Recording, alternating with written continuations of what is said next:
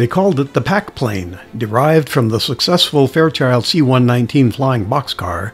The XC-120 pack plane incorporated the wings, booms, and tail of the C-119B with a special cockpit in a slender, raised fuselage with a flat undersurface. Beneath this, a large removable cargo pod made of aluminum fared into the design. Special quad landing gear built into the flying airframe allowed the pack plane to fly with or without a pod attached.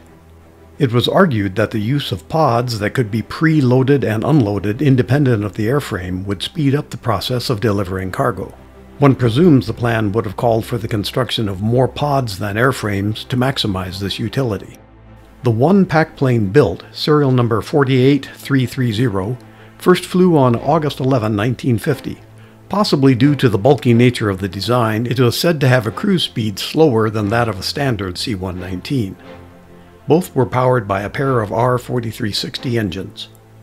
The XC-120 underwent evaluation at Eglin Air Force Base, Florida in 1951. The program was cancelled in 1952 with the prototype aircraft salvaged. I'm Fred Johnson for the Airailimages channel. This film footage is from the vast holdings of the National Archives and Records Administration. We research this priceless asset frequently to bring you historical films such as this.